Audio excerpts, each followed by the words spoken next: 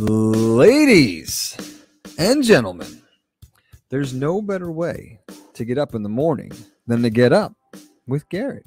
Garret is a third-generation success credentialed real estate entrepreneur here to give you tips, tricks, and share stories of success.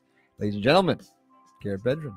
Good morning, Dougie, and take your time with those wonderful tongue ties there, and yes, make sure you wake up nice and early and have your coffee. Absolutely, absolutely. Good to see you. So last time I saw you, I think we were here. Juliet was with us. We had take your daughter to work day, family affair, and we had a lot of fun. It's a family biz. That's how I grew up, right? Going to work with my dad and seeing that, and we had a fun time. Took Juliet over to Hedges and to the Salons by JC here in Wyckoff, and of course to the family office, and got to have a lot of good fun. And she enjoyed herself. And I actually saw her teacher at softball a couple of days ago, and I said, hey, I appreciate that you gave her the ability to do that. She really learned a lot and had fun, and nice. He agreed and said, don't let it happen again. So anyway, it's a beautiful Thursday morning. I think we're past kind of the cold, old winter spring now, and we're into that real, what we'd expect, warm weather in the 70s, and it's great. I woke up and the Warriors had a big victory. Stayed up late last night, and they're playing every other night now. Warriors versus Lakers, pretty much on TNT if you're watching. And our guest today, who we're going to get to in a few minutes, Joshua Kagan, actually is a big Laker fan, and just reminded me that he grew up and went to high school with Baron Davis, who had an incredible run with the Warriors. So kind of a small world there, right? Yeah. And you guys going to fight on the show today? We may throw it down. We probably had a few of those through the years. A couple fisticuffs. But the Warriors are now it's 3-2. They were down 3-1, and everyone was getting a little nervous. But they do have home court, so they need to win one game in LA, which would be tomorrow night, Game 6, and then they come back for Game 7, which last series they won Game 7 in Sacramento. So you would think Game 7 they'd have the advantage in San Francisco, and plus they're running at such a pace that is like Seabiscuit pace, I call it. It's just incredible, and I don't think the Lakers with LeBron will be able to keep up and and keep hitting their big shots if they have to go to Game 7 in San Francisco.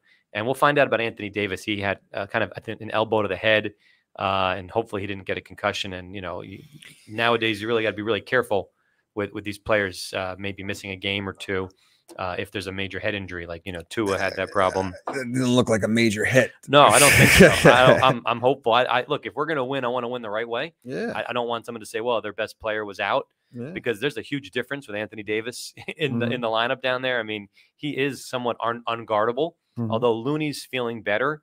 Looney is the center. He did not play many minutes in the first few games, and there's a huge difference to last night. I think he played 20 minutes and had almost as many rebounds as Anthony Davis, and not as many points, of course. So that's a big difference. The Knicks also survived last night. They were down 3-1 on the verge of elimination against the Miami Heat, who continue through the past 30 years just to have a fantastic franchise.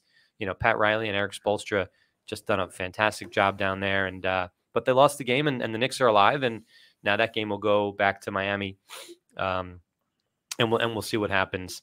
And so that's been interesting. And then, of course, football, if you're a New York fan, you're a little down because the Rangers are out. The Devils are not ahead. And, the Yankees and the Mets have kind of been stinking it up a little bit. But if you're a New York fan, you're probably excited about the schedule release for the NFL. And I think most of it's dropping today, but they hinted a few games over the past couple of days. So, Dougie, what are you doing Christmas Day?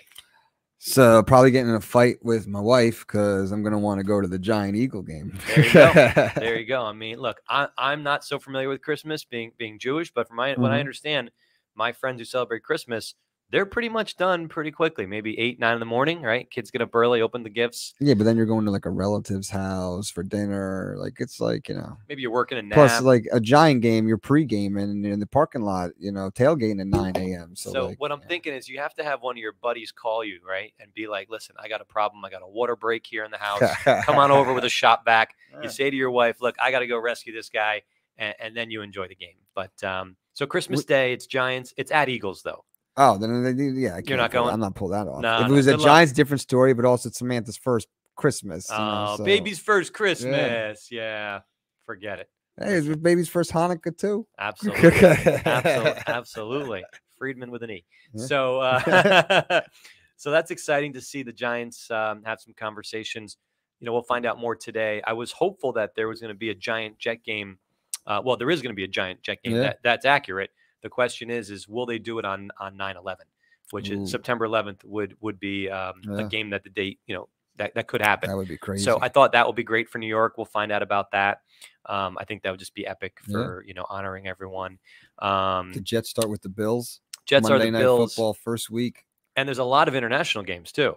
Interesting. Right? They're going back to Germany. I think the Jaguars have the Jaguars partially live in London. I think they have back-to-back games I read. And so it's going to be interesting to see. And how about Jets Packers? Is that a game maybe next year? Yeah. No, I don't know. Could you imagine going back to Lambeau? I don't know if they play, but I mean, it's going to be very interesting. They might be able to steal their first game from the Bills. I'd rather play the Bills early than play them when they're warmed up. Yeah. Play them early and maybe steal it from them. Aaron Rodgers. So listen, as a reminder to everyone watching, we are live on the Get Up with Garret show. We have an email address. You can email the show, getupwithgarret@gmail.com. We also can chat with you live. So if you have comments, maybe you're interested in letting us know what game you're most looking forward to. I can't wait to hear about the Giants versus the Raiders in Vegas. That's one I need to tell my wife. That's my friend in Vegas had a pipe burst. Yeah, and I got to film you. Thank you. And I got to come with the camera. You're going to come and pretend I'm a celebrity? Yeah, you are. So we gotta film this whole project. Any friends that are up in Vegas watching, we're looking forward to seeing you. Doug and I will be out there for Giants Vegas. I know I've got like 3 group of friends that have already said I really want to go to Vegas, but no one knows the date. No one knows the cost. Yeah. So I'm hoping one of those friend groups comes through. So that's exciting. So we'll get more information on that. And a couple other things. I sent you the link to the Jewish Home golf event.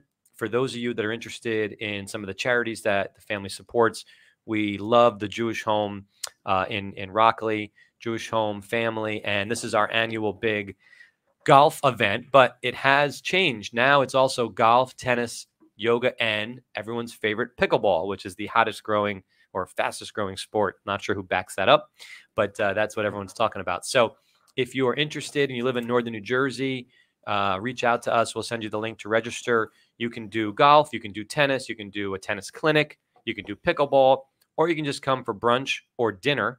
And there's a silent auction. I heard there's some Giants tickets in the front row up for auction. I heard there may be a Steph Curry jersey up for auction. So those are some things that are fabulous. Garrett's just giving stuff away, huh? No. You're giving all your stuff away. I'm starting to retire the collection. That sounds like some Garrett stuff. And we appreciate your support. Or you can just make a $100 donation or buy a raffle ticket, whatever. And I believe Love Letters will be there too. And Love Letters has been working hard for Hedges, working on some resident gifts, some wine totes. So shout out to Love Letters for their support of Hedges. So speaking of Hedges, the family's 13-year mixed-use project, which has been under construction for the last 2 years, we are like just about the finish line. So we started leasing. Awesome. All right. And I don't know if you want to bring up the Instagram account. I can kind of show you a couple pictures from the model. I got the pictures you gave me. Or what did I give you? Yeah. I forgot. That's a little easier. That's a little easier. That's a little easier. We got this one right here, the beautiful wall. Oh, look at that. That looks is like there's a seat. Well, the bench is on back order. Yep, that's coming this week. That's a built-in wall. So when you walk in, you're going to know right away you're in a property that screams health and wellness and natural light and feeling good about yourself, and of course greenery and hedges and positive attitude. So that's installed. We got that going. What else did I send you?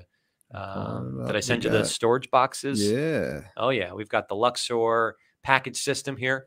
So basically, if you're anything like my wife, you get 1 million Amazon packages, right? And they come in all different sizes, thin little envelopes, big boxes.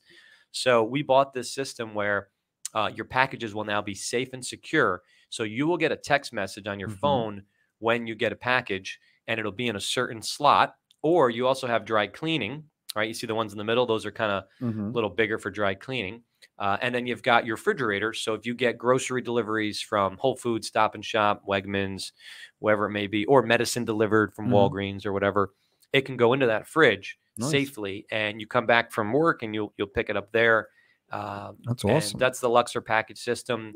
We also have an overflow package room during the holidays because you're going to get extra boxes or large, golf clubs, whatever would come. So anyone interested, please go to hedges@hawthorne.com and you can set up your VIP tour. We are doing tours of phase 1. Phase 2 is still in certain kind of construction. It's not really under construction, but it's more like punch list stuff. So a little dustier, dirtier. So we're just doing the phase 1 right now. And we have studios. We have 1 bedrooms. We have 2 bedrooms.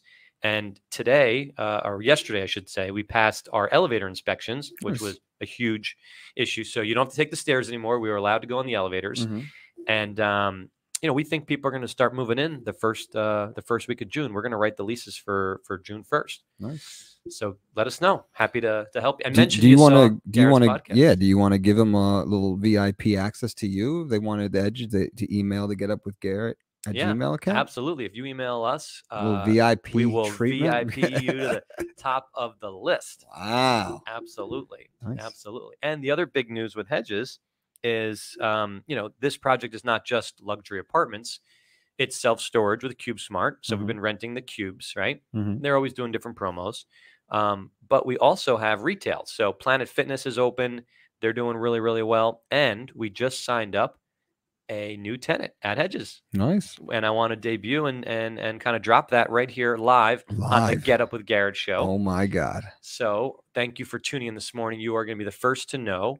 We have a wonderful new cafe coming called Pearly Cafe. Dougie will bring up some of the images. Pearly Cafe, there it is. Specialty coffee, gelatos, salads, juices, paninis, grab-and-go foods. So if you're working out at Planet Fitness, you want to get a smoothie afterwards, walk next door. You want to grab a sandwich to go to the train to New York, just go next door. And, specialty coffee, iced coffees, special cappuccinos. And you got to see, they're just so innovative. They've got a gelato, not a truck. What are they building? A cart, like a gelato cart that they want to build and use for promotion with the town and promotion in Hedges. So we're real thrilled. They are occupying the space on the end. It's 1,200 square feet, and they're expected to open in July or August. Is this the picture of that space? No, that's the leasing office. My bad. But that's fine. That's where you park when you're coming on your VIP tour. And thanks to Adam at Speed Pro, he did a great job with that signage. It definitely looks great. No, it's in the Planet Fitness building. I didn't send you a new picture, but it's in the Planet Fitness building, and we're just real thrilled. This was exactly what I wanted. Let me be clear. This is what I told the brokers. Go find me this. And shout out to Ripco, the brokerage team at Ripco. Corey and Stein, who is new to the company, did a great job canvassing and cold calling, and Matt Grundy, and of course Curtis Nassau, who've been great friends of the family and do a fabulous job for the bedrooms and for our assets. So, and they also work on our Salons by JC stuff, which is cool. So, what are you excited about trying at Pearly Cafe? What do you think you're going to go there? Definitely. I tried giving up coffee. It didn't work out, as you could tell. I'm back on the grind, and some coffee, some paninis. It's got a little bit of no matter what time of day, you got something that'll for sure make the taste buds dance. Absolutely. And maybe I'll get rid of this Dunkin' cup and start sponsoring the Pearly Cafe cup. Now we have one more space left for retail, 1,200 square feet. Nice. What do you think would be a good fit there? With keep in mind workout stuff. And we have the Planet Fitness next door, so we're done with that. You got the cafe. I don't know. Maybe like a sushi.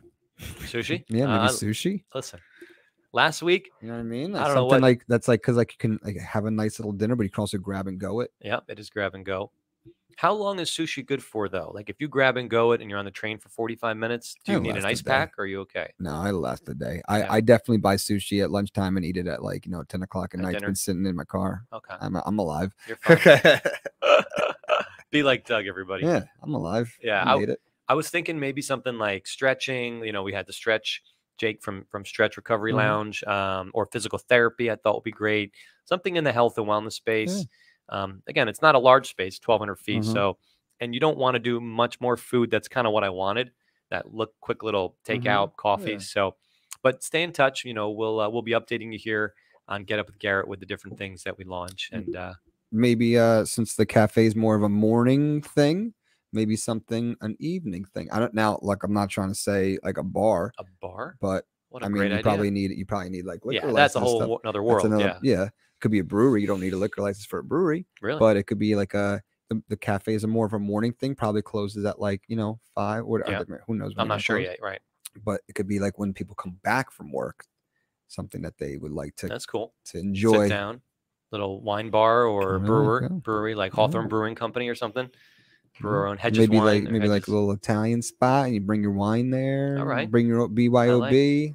I love the entrepreneurship. I love the vision. Okay. How about a kombucha bar? I know you love that stuff, right? That's good for you. Anyway, so look, I think that's enough banter on that, and we are really fortunate that we got a great guest today. It's pretty rare that we have an old friend of the show, an old friend of the family, come on. I want to introduce everyone to Joshua Kagan from Bonfire Homes, and Joshua and I have been friends for I would guess 30 years. Wow. Nice. Known each other 30 years. Met in I guess the early 90s in summer camp in Maine, and I think he's got a lot to offer. He's going to talk a little bit about the future of real estate and kind of his path and being an entrepreneur and real estate investing, and will open us up and educate us to some great things. So, Joshua, I know you've been enjoying the green M&Ms in the green room. So why don't you come on in and join the show there? There he is. Awesome. Garrett, great to reconnect, man. Great to see you, and thanks for having me today. And thanks for getting up with Garret. I know, Joshua's on the West Coast, and so he's up early every day and doing his thing. So, Joshua, let's just get started with kind of your career path a little bit in terms of real estate. I know your family definitely invested in real estate, always been around real estate growing up. Did you feel the need to want to do something and join your family? Did you kind of want to do your own thing and kind of go on your own? And talk a little bit about what that was like. Yeah, no, it's a great question. So like many sort of rebellious, young people, I wanted to do the opposite of whatever my family was doing. My dad had a life insurance business. He started at 21 that he, wanted me to take over. And then my mom and stepdad had the real estate business. And I went off on my own. I went to graduate school in London. I went into the media business. I worked at Sony BMG in the new media division for a number of years in London, came back to the States, started my own organic apparel and accessories company, got clobbered by the 2008 recession. And some of our board of advisors owned a clean tech venture capital firm in San Francisco, called him up and asked for a job. And he said, yes. I went to work at Atlas Capital. And then in 2010-ish, Richard Branson and Al Gore had dinner. Branson got really freaked out about climate change, wanted to do something entrepreneurial about it, created this company called the Carbon War Room, and asked my boss to be the founding COO of it. And he asked me to come over and run the energy efficiency and buildings division. And we are focused on just basically investing in energy efficiency projects and multifamily office, et cetera. Did that for 4 years. We ended up getting acquired. I went to a startup called Clean Fund that was providing a form of financing called PACE, if you've heard of that before, Property Assessed Clean Energy. And that's kind of how I cut my teeth in the sort of prop tech, fintech world. Now, in 2011, I bought my first foreclosure.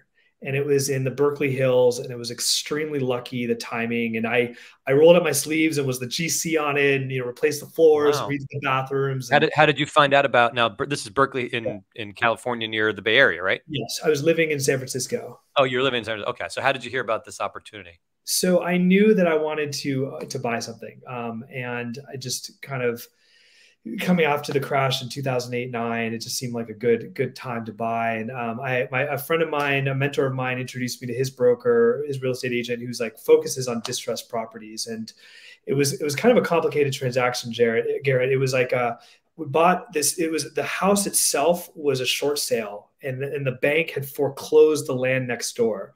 And my agent was like, I know it's called a short sale. It's going to take forever, but if you have patience, you're going to get a great deal. And it was like for 6 months, we didn't hear anything. And then 4 o'clock on December 31st, we found out. It was like, the banks were just clearing out what was on their inventory.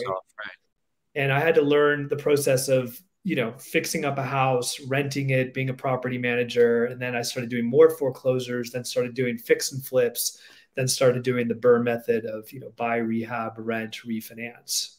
Right. We've heard that. A lot of people have mentioned the BRRRR method. I think even Matt from our last episode, I can never get his last Right. Picheni has talked about that because I know he's done some deals with some of the guys from bigger pockets. I don't think they necessarily invented it. They just maybe talked about it most with you buy something, you rehab it, you renovate it, you refinance it. And the reason why people love doing that is because, and I've mentioned this, Doug, many times to you, but refinance proceeds, right, which means taking on more debt basically, is tax free. So if you have a house that you buy for $100,000 and you put in $100,000, but let's say now it's worth 300, right? So now you go to the bank and they say, okay, we'll give you 250. The money that they give you, obviously you have to pay interest on it, right? It's a mortgage, but it's tax free, right? So you don't pay Uncle Sam. This is all legal. You don't pay Uncle Sam any money versus selling it, right? Maybe you make a little more money, but you're paying taxes. So kind of people love this method. Really helps them build wealth and kind of keeps building that passive cash flow engine. Then you go to the next one, right? And next, you wake up and you have 10, and that's, full-time side hustle. So you love the Burr method. You're a big fan of that. It sounds like from the, or at least that you were at that point. I am now. I mean, I moved to Denver. I moved to Denver a couple of years ago, and I've done like 5 of these since I've lived here. Although that made a lot more sense when interest rates were 3%, and I'm buying and fixing things that could be a 7% yield on day one, right? I'm just capturing the margin between the two. Burr method's on hold a little bit if interest rates are 7 or 8% going in, right? It's very tough. Very tough. Very tough. Also what other challenges during the heyday when you were doing the Burr method? Can you share some challenges that you learned, or something that was like a big wake up call that will be helpful for maybe somebody watching who, when interest rates do come back down, can get back into Burr? Well, I tried to do the Burr method in the Bay, and that was just next to impossible. And the reason why that was you're competing against people who are looking for their starter homes, who have a lot of money, who can make emotional purchases. So they're not looking at cap rates or return on yield investment, right?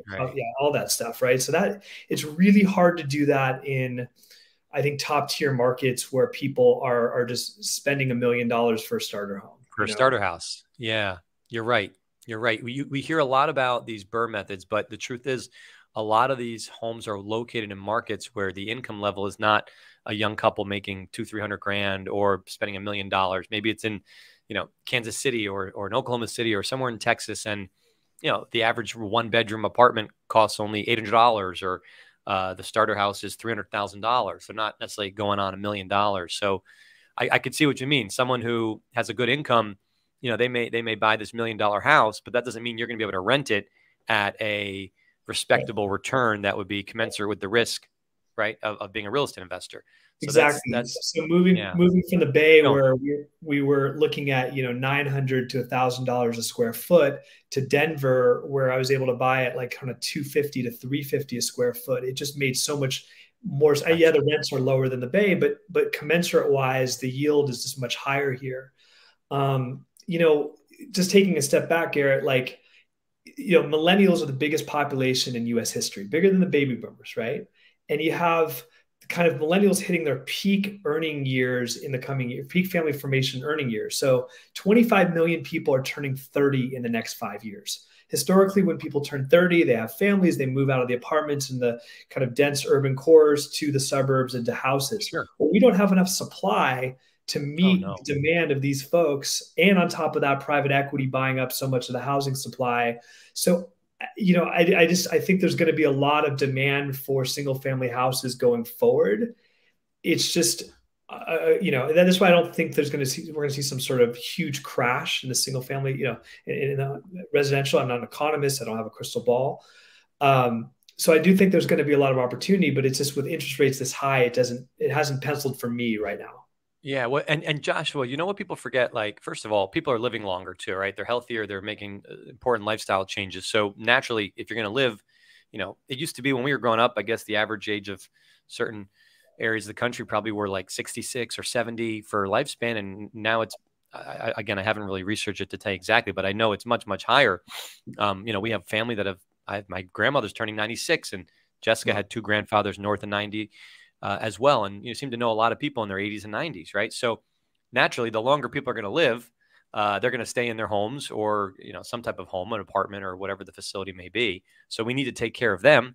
And then you have your millennials, right, that are, and they're going to form their households a little bit later. That's certainly true versus previous generations.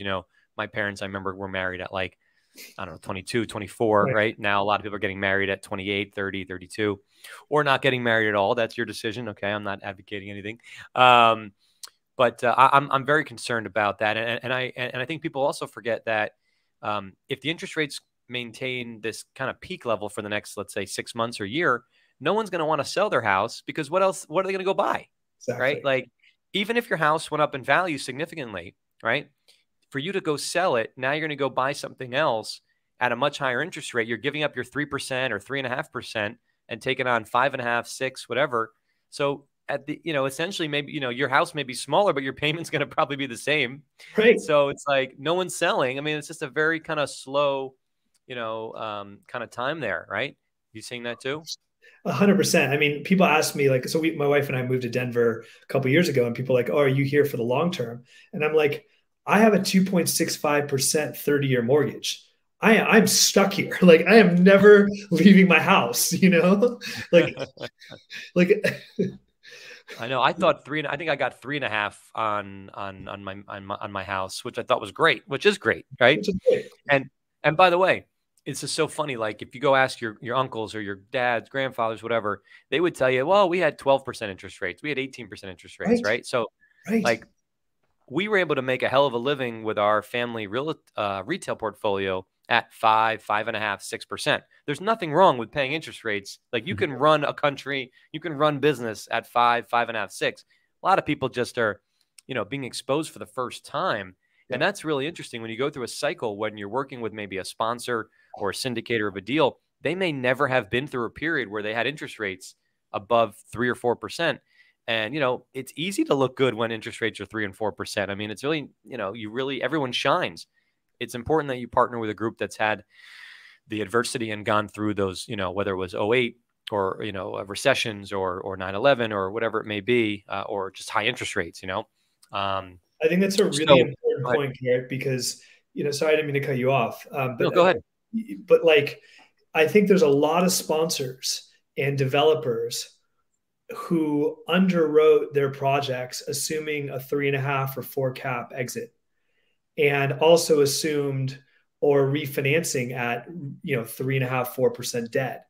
Who, I saw this at Clean Fund. We were underwriting a lot of projects where they were very, very, very optimistic, outcomes, which were justified in a 0% interest rate environment, but there was no hedging for what's happening right now. And if you look at there's $1 trillion of commercial real estate that's going to roll over in the next 2 years. Like, I think we're going to see in certain sectors of real estate a bloodbath. I mean, office, I think, I don't know what's going to happen to office. I think certain retail, not all retail, but like Class B malls in the middle of nowhere, I'm not sure how they're going to. I mean, and I think there'll be amazing opportunities too.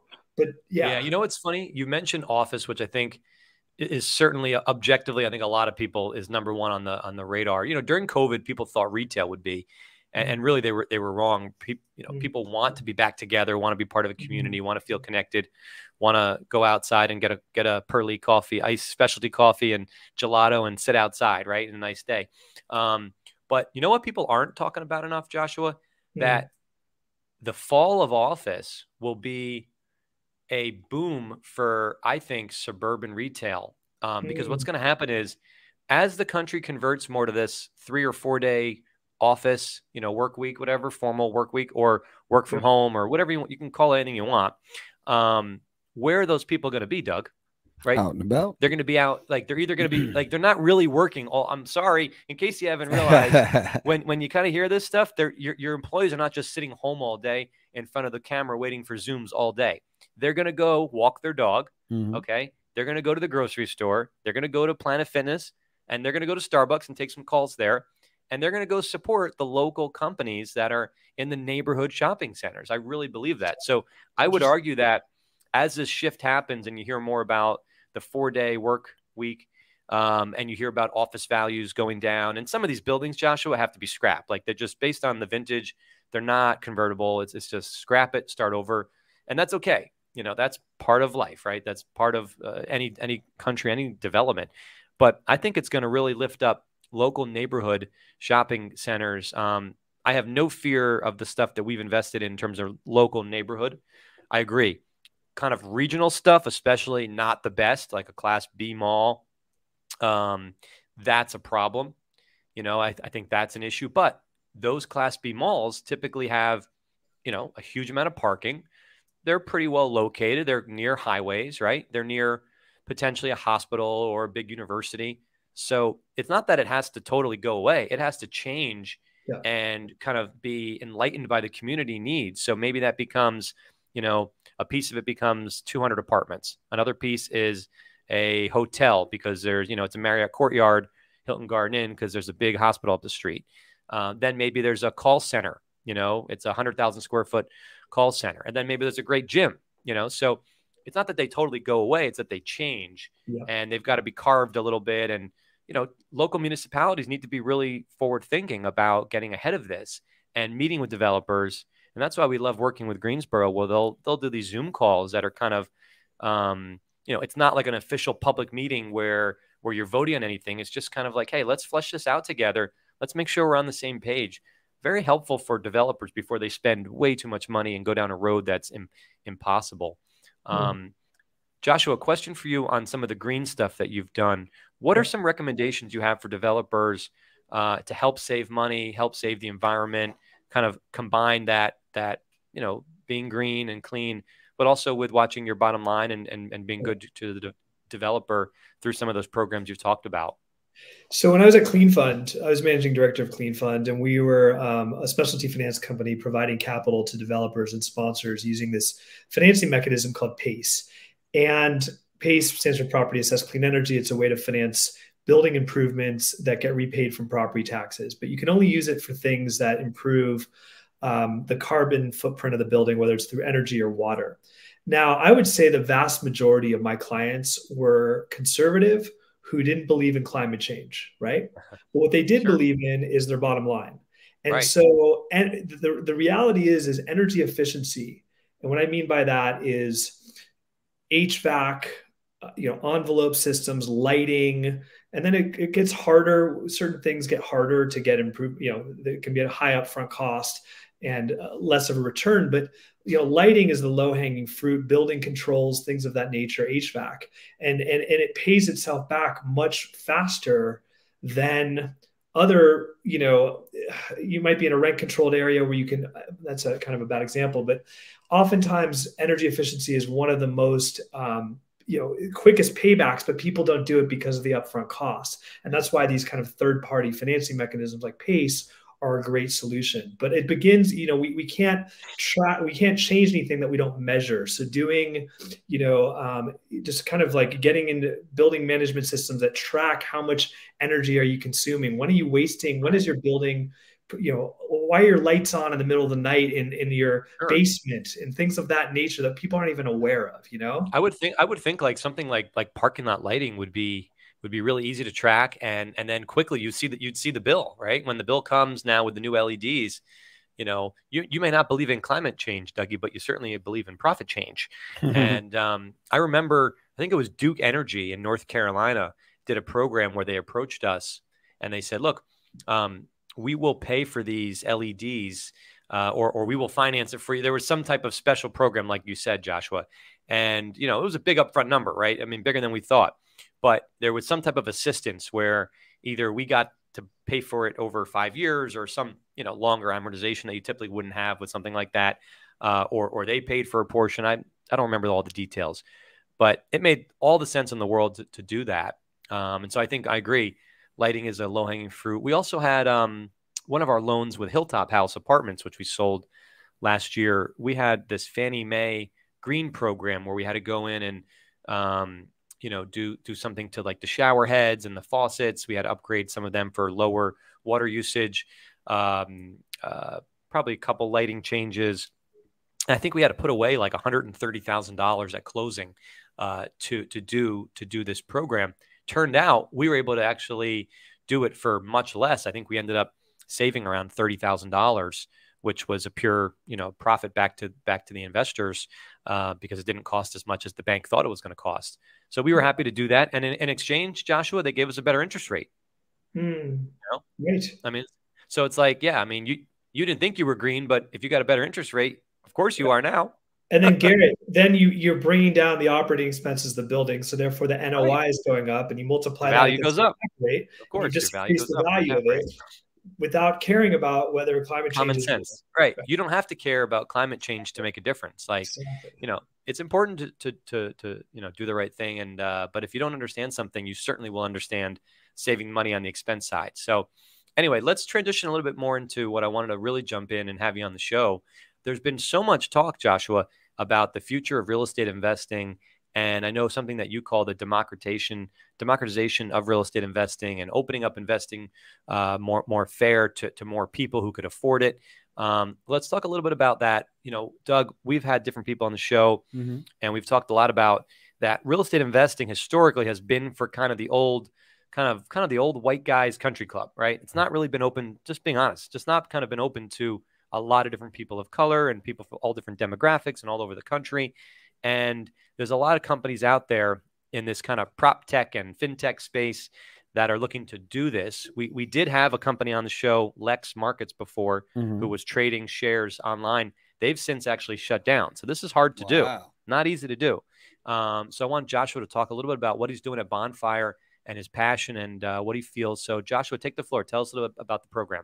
Yeah, so Bonfire was born out of conversations I had with my friends who are in their 30s and 40s, who work hard, have good jobs, but many of them, are still saddled with student debt, and they want to own real estate. Many of us are told, we'll grow up, we'll go to college, we'll get married, we'll have kids, we'll own a house by 30 or whatever. And for most people, the biggest source of wealth is the house that they own, right? Because of the law of compound interest, or compound, basically leveraging your equity on a compound basis over a number of years. And, unfortunately, that sort of American dream is becoming out of reach for a lot of people. And there's a myriad of reasons why. Interest rates have doubled, student debt, private equity buying up a lot of the supply. I mean, there's not enough supply that's been built in the last 20 years. Right. There's a lot of reasons why this is like that. And Bonfire was really born out of these conversations and wanted to create a way for anyone, whether they're accredited, unaccredited, US, international, to be able to directly own real estate and own it as easy as it is to own a stock.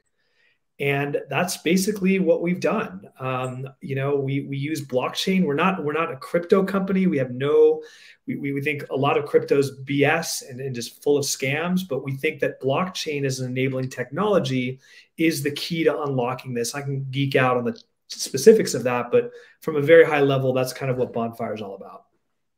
Awesome. So tell us about, how does somebody get involved with Bonfire? What do they do? Do you post a property for sale on your website and they can then go buy tokens and read all about it? Just kind of take us through that.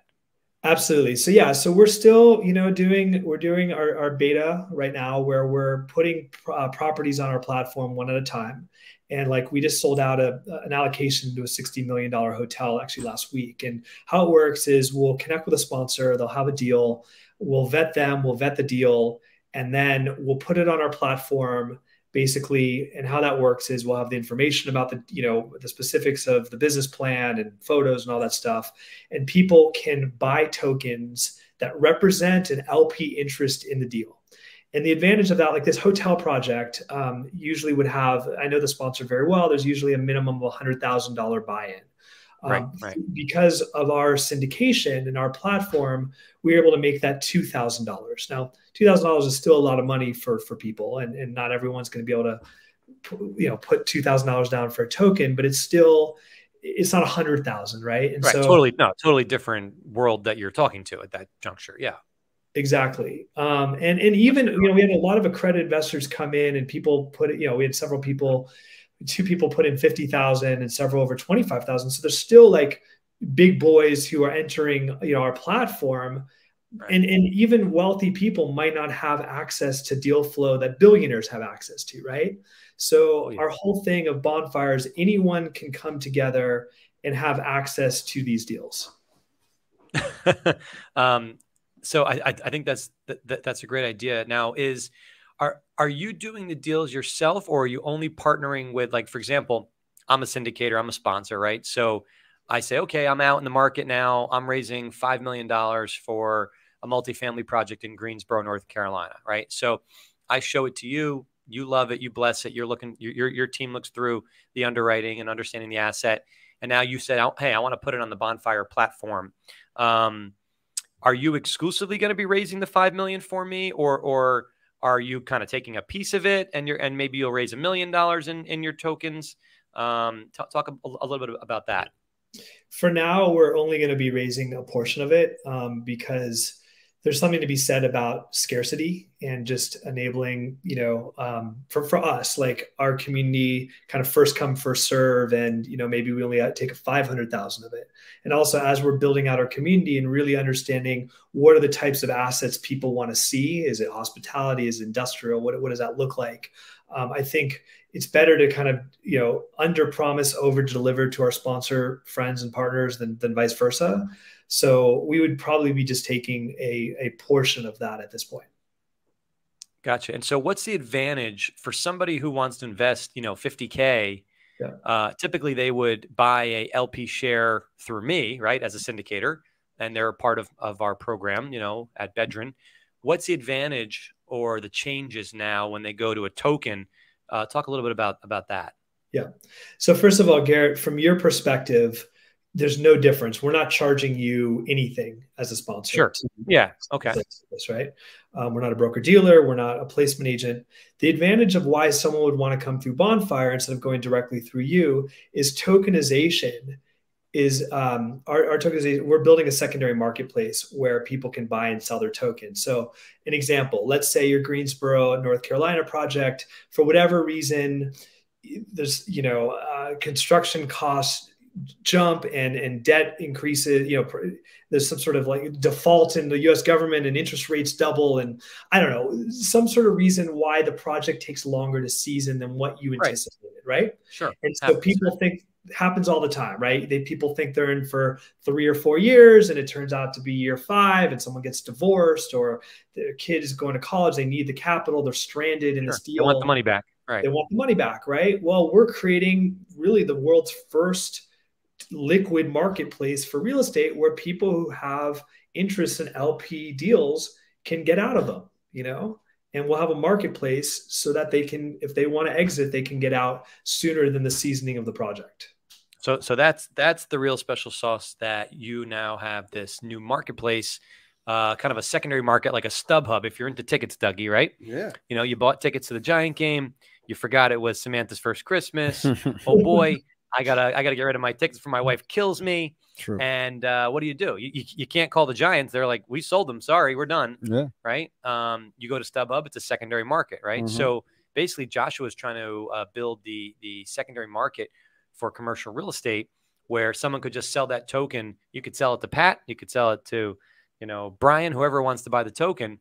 And that's more difficult to do in a typical LP. There's not, the regular syndication that I put out, it's technically illiquid, right? So you may say, hey, I need the money back for Samantha's wedding. And I may say, well, sorry, like I don't, there's no one that's going to buy it from you right now. I don't know anyone that wants to spend $100,000. Mm-hmm.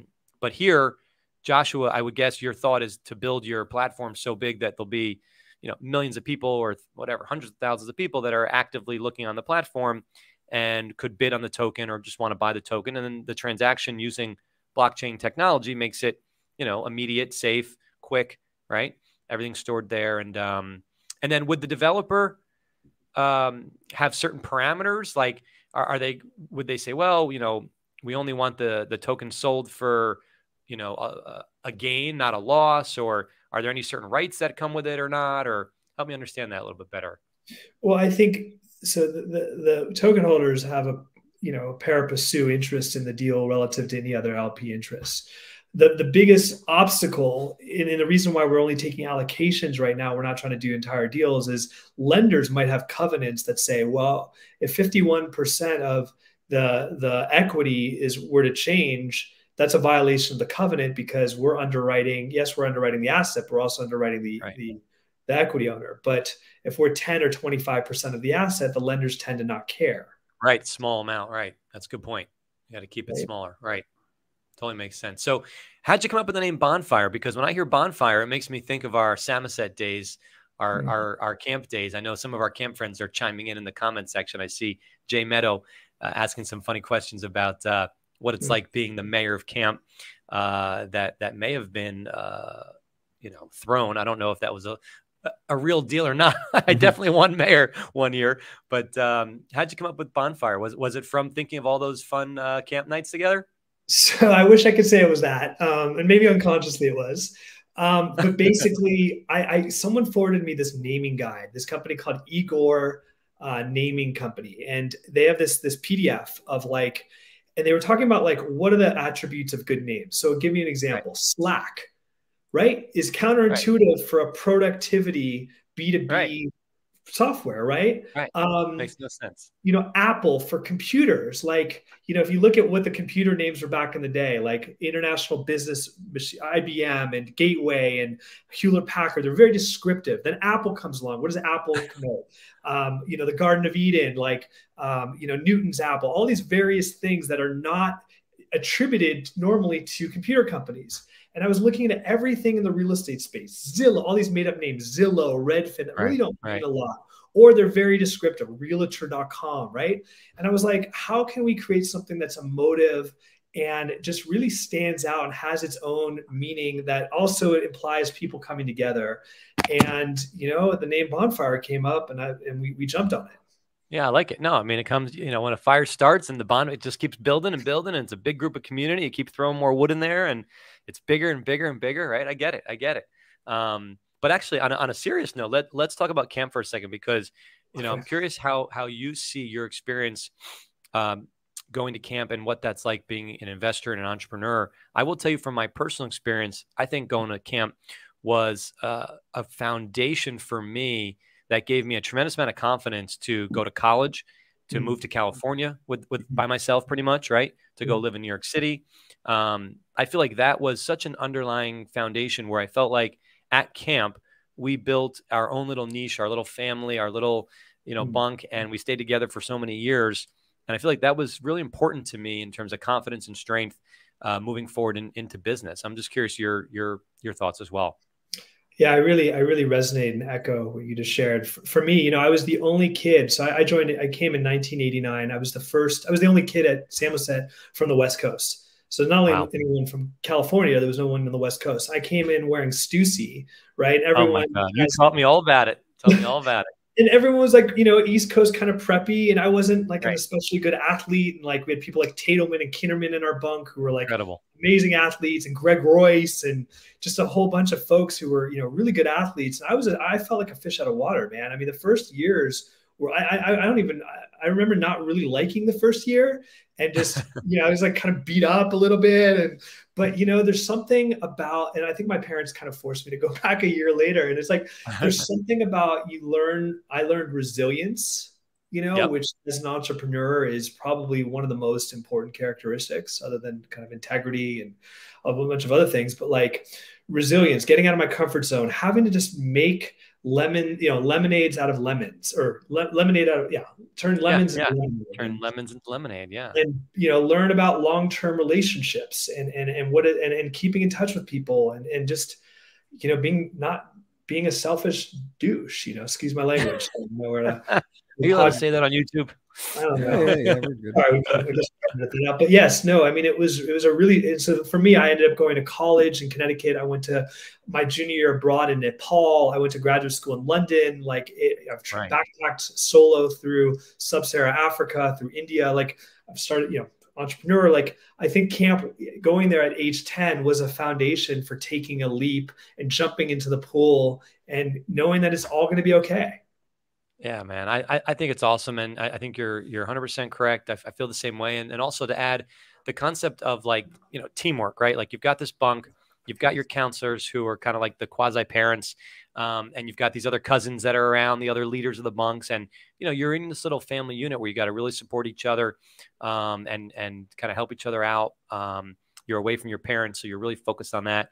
But also, I love the idea of like the openness and support of trying new things and not being able, not being afraid to fail. So with camp, you had some structure in terms of your activities, but they also every day had this thing called Scrum, right? Where you'd go sit at these picnic tables and be like, what do you want to try today? You want to try basketball? You want to try softball? You want to try lacrosse? You want to try arts and crafts, riflery, which you probably can't even do today, zip line, right? And you were constantly fed the opportunity of, I want to try something. And I just think it's so important as an entrepreneur to be open to trying new things and not being afraid of failure, because there's a lot you can learn from figuring out what you don't like in life in addition to what you do like. And like I always say, when you find something you like, go all in on it. And that's important at a young age, I think, to learn that it's okay to one day try an activity and say, you know what, I don't like it. Or another day, I could like it if I had a little more training on it, or I had a little more support on it, or we did it a little bit differently. So I'm all for it. I know you loved Maine. I mean, I think your family had a home there at some point. We go up to Kennebunkport, Maine every summer. And I always think about Samoset. And I remember the years traveling, going to, bar mitzvahs and stuff and get-togethers, and now having Facebook, being able to LinkedIn, reconnect, I think is great. So I'm a big believer. My kids are going to go to camp, and I just think if you can afford it and have the opportunity, or can get a grant or whatever it is, or any type of program, even if it's like a week, that independence that you can kind of gain from being away from your mom and dad, I think will last you a long time. I love it, man. I completely resonate with that. And I love what you just shared around, and I hadn't thought about it, sort of the courage, like the willingness to try new things and having it be okay to not be good at it. For me, I had never played lacrosse until I came to Samoset, right? And I was never good at lacrosse, but it's fun. And I really try to with my team, like one of our values at Bonfire is like excellence, but not perfection, because excellence means the best of our own ability, but perfection invites neuroses, right? Right. If we want to be perfect, if we have a culture around that, people are going to be on pins and needles or eggshells, and no one's going to take chances, right? And that willingness to fail is a really important character, attribute of an entrepreneur, or just a parent or whatever in life.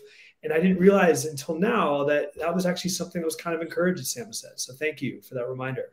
Yeah. Awesome, man. All right, cool. So we're going to wrap up. We're going to put you in the lightning round, if you're up for that. Just a short kind of light few questions that we ask all our guests. Do we have the music ready, Pat? Yeah. Right. And I'm going to add a couple extra special ones for you. Okay. Cool. You tell me when you're ready, Pat. Right. Let's go. Let's do it. All right, Joshua, what's a business book you'd recommend to an up-and-coming entrepreneur? Power versus Force. It's not a business book, but that's fine. No, it could be a regular book. Okay. Matapanai or Vega? Oh, oh my God. Both. Vega. If we were to go to outer space together, because I know that's one travel destination you haven't gone to yet, who's taking us? Elon, Bezos, or your old friend Richard Branson from that Clean Fund story? Realistically, Elon.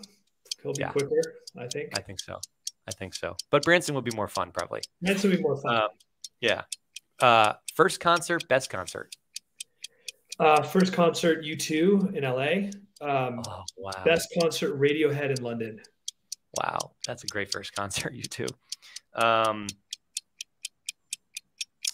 What was your favorite food at the A&G?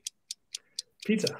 Come on. Oh, for sure. That's really the only thing I guess you could get there, right? I don't remember they had anything. Maybe some hoagies. I remember pizza. I remember I remember eating a pint of chocolate chip cookie dough ice cream from Ben & Jerry's. I feel like we went to camp during the cookie dough explosion. Oh yeah. All right, man. That's all I got for you. That's good enough. Let's go. Wrap it up. Awesome.